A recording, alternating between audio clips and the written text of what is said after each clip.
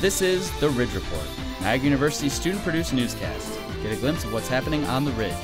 Today's stories: Disney Night, ACAPOP, Pegula Sports Partnership, the opening of James Bobo Field, junior trip to Boston, and Take Back the Night. Welcome, I'm Heinzmann. And I'm Justin Pope. On Friday, April 6th, CPB hosted its annual Disney Night. Students participated in scavenger hunts, a ring toss, a Spider-Man web-slinging gallery, and of course, trivia.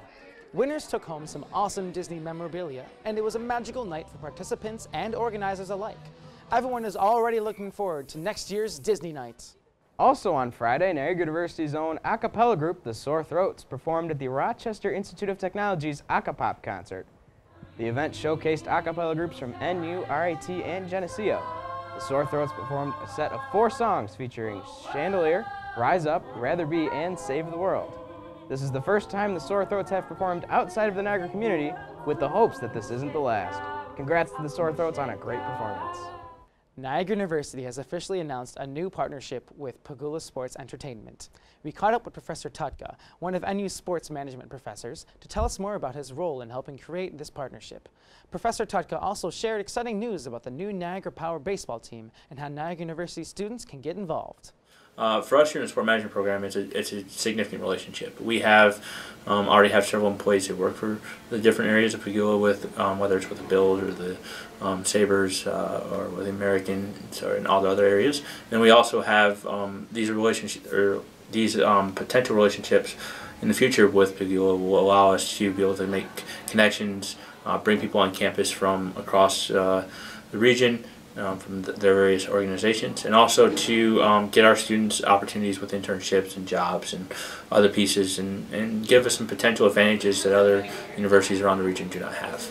The last year we've worked to buy a franchise and to take operations of that franchise, which I'm the director of. I'm the person who oversees the day-to-day operations of that franchise, from recruiting players all the way through to getting students involved and all the other pieces that go with it. A really great learning laboratory for students who possibly have an interest in wanting to be involved in it.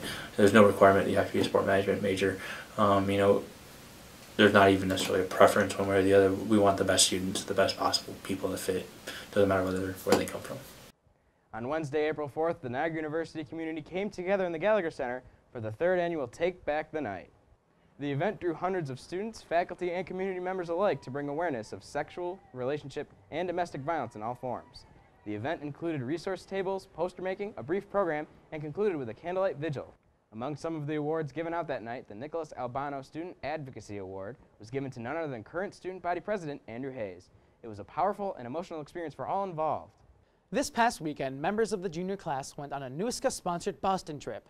Students explored the city and sights all day Saturday on their own.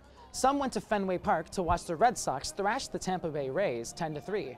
Others dined on delicious food in Italy and saw historic sites like Faneuil Hall.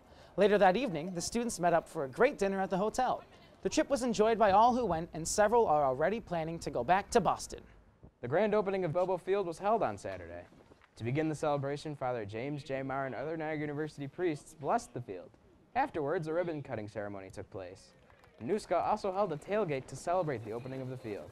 As for the Purple Eagles, they split a doubleheader with Iona. The second game concluded with a Purple Eagles walk-off single from Michael Gabriel. The Purple Eagles are now 9-14, but their 4-2 record in the MAC puts them 3rd in the conference standings. As always, go Purple Eagles. That's all for now. Tune in next time for more on what's happening on the Ridge. For more on campus news and upcoming events, like us on Facebook, follow us on Twitter, and check out our website at ridgereport.niagara.edu. I'm Heinzmann. And I'm Justin Pope. Thank you for watching The Ridge Report.